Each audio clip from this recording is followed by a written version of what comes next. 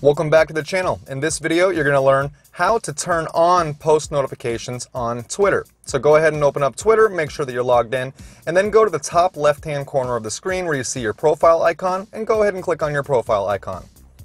That will open up this page where you're going to want to go down almost to the bottom and click on Settings and Privacy. That will open up your Settings and Privacy tab where you're going to want to go down underneath, third one down underneath your name, it says Notifications. Go ahead and click on Notifications. Here you can choose some different preferences. Underneath Preferences you see Push Notifications. Go ahead and click on Push Notifications.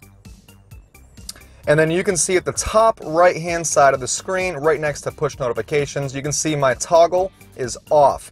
If I'd like to turn on Push Notifications on Twitter, go ahead and just click it, and you can see now that it's in blue and it is toggled on. You can also customize these.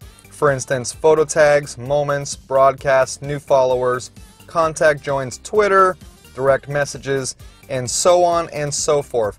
Go ahead and check them all out. When you're all done with your changes, just use the back arrow in the top left-hand corner to back out and to back out one more time to return to where you were on Twitter. I hope this video helped you out on how to turn on post notifications on Twitter. If it did, go ahead and smash like for me and consider subscribing because we talk about this sort of thing often here. Thanks for watching. Take care.